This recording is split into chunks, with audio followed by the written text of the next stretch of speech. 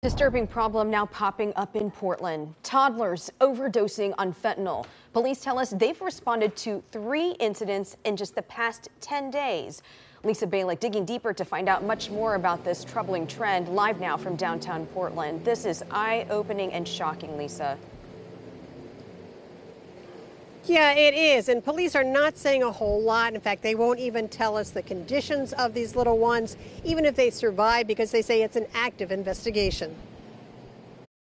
Within the past 10 days in Portland, 3 separate incidents where 2 children, both age 1, and a third child, age 3, ingested fentanyl at their homes.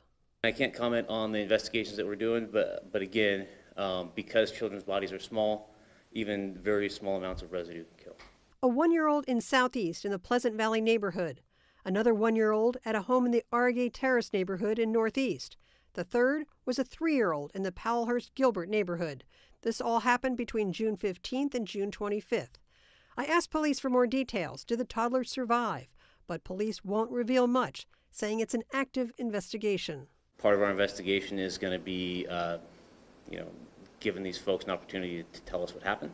And in my experience as a police officer, gathering more information can change charges, so I don't know what we're going to end up doing with these. But police say they've never seen what they are calling a trend like this.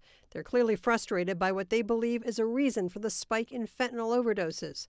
And more than 135 overdose deaths so far this year in Portland, mostly from fentanyl use. Ballot Measure 110, decriminalizing drugs, small quantities of drugs, has made it harder for us to pursue our investigations. It's made it harder for us to get informants to get into drug networks.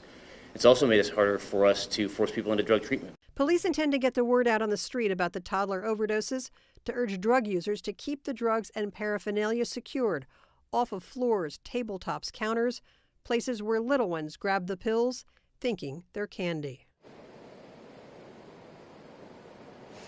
And again, keep in mind, these are the littlest kids. These are not older kids who are getting the medication from a friend. These are little ones grabbing it and having clearly too much incredible access to something that can be so deadly.